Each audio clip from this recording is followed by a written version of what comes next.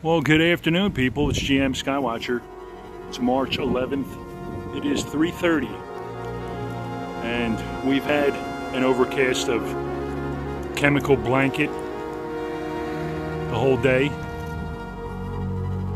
Wasn't like that at like 4:30 a.m. because I woke up and went to the bathroom.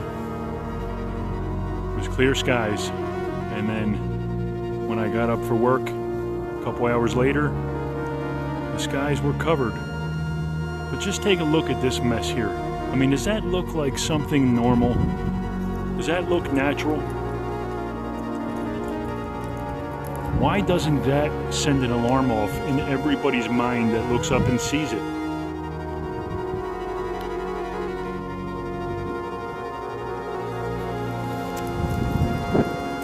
Our skies have been changing drastically over the past few years,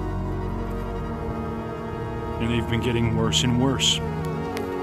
More synthetic chemicals, less organic materials, and I just can't comprehend how people can't see this. They don't notice anything strange in the sky.